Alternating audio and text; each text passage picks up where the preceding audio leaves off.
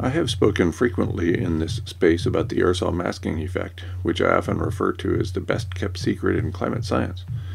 Professor James E. Hansen calls it our Faustian bargain and has indicated aerosols during interviews, blog posts, and peer-reviewed papers that the aerosols fall out of the atmosphere in about 5 days. When they do, Earth will heat very rapidly.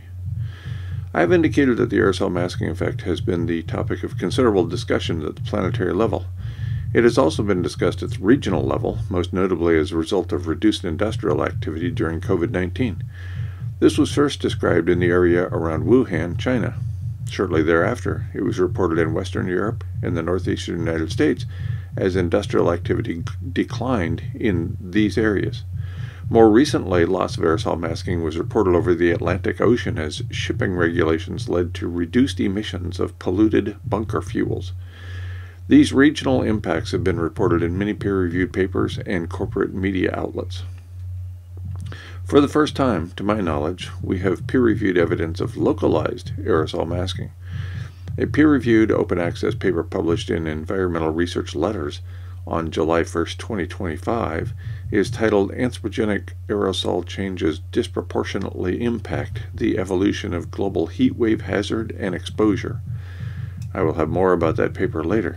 First, I turn to an article published July 16, 2025, by the University of Texas Jackson School of Geosciences. It is titled, "Decline in Aerosols Could Lead to More Heat Waves in Populated Areas."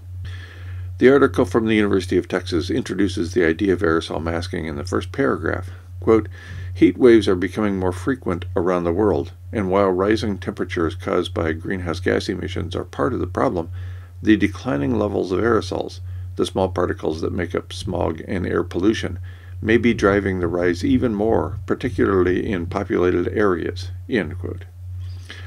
The gravity of the situation is detailed in the following paragraph.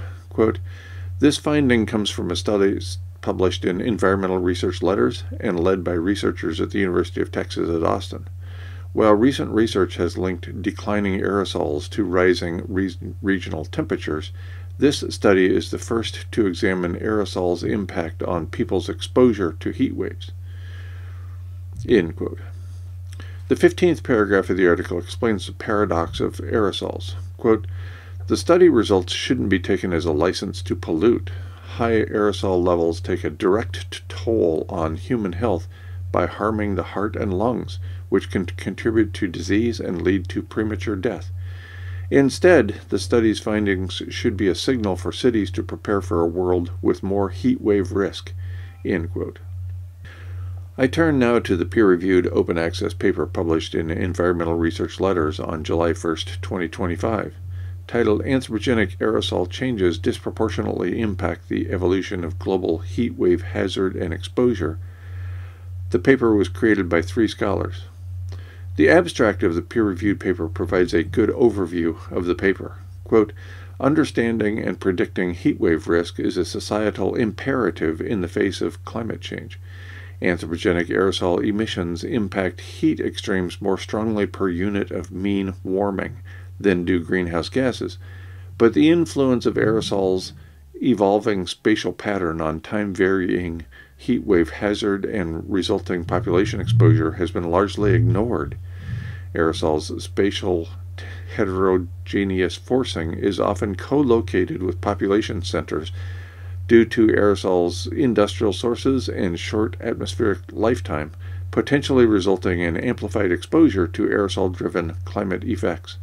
Here we quantify the influence of historical and projected future changes in aerosol emissions on global patterns of heat wave hazard, parenthetically, i.e. the frequency of heat wave days, and exposure, parenthetically, i.e. population-weighted hazard, using the in-car community Earth system model V1 single forcing large ensemble.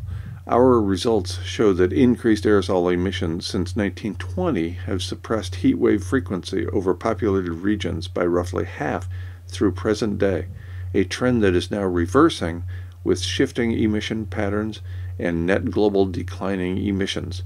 This may already be leading to an aerosol-driven acceleration in heat wave frequency, a signal that is amplified in populated regions. Aerosol's influence on heat waves is strongly co-located with population, creating outsized exposure, which evolves through time with aerosol's evolving emissions pattern within this large ensemble. Our results suggest that near-term changes in aerosol emissions will be a disproportionate driver of trends in heat wave exposure, meriting dedicated future study, and that aerosol's evolving spatial pattern should be considered in attempts to attribute recent heat wave trends to human activity." End quote.